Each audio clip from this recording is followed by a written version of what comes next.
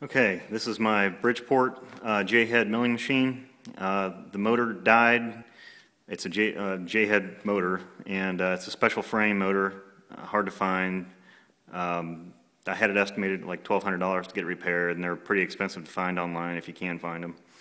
But they also sell a C-head or a C-face motor adapter kit, but they're about $500, and it's kind of tough to make one when you don't have a milling machine that'll work.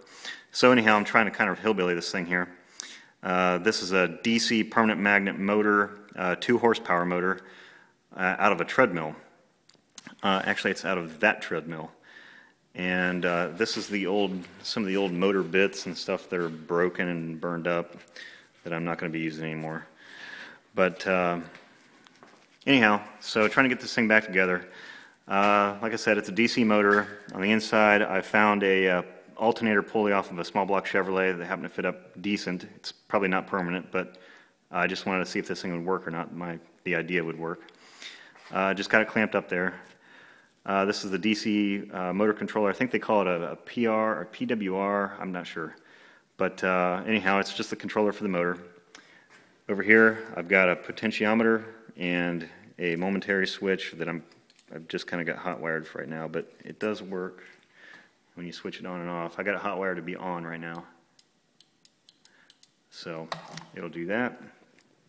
The cool thing is it plugs into 110 volt AC, so pretty handy for the home user. And with the potentiometer and the DC setup, I get variable speed, which is, I think it'll end up being kind of nice. But so I can run it real slow, even at a slow pace.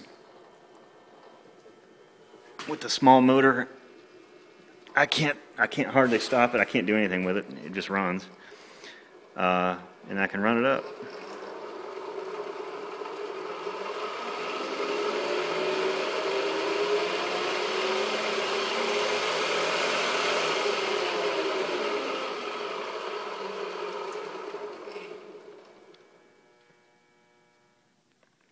So I think that the DC motor runs up to over 5,000 RPM.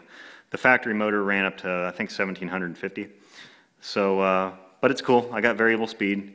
I don't know how to finish mounting it just yet, or how it's going to look when I'm done. But I'm looking forward to getting it done so I can have a milling machine back again.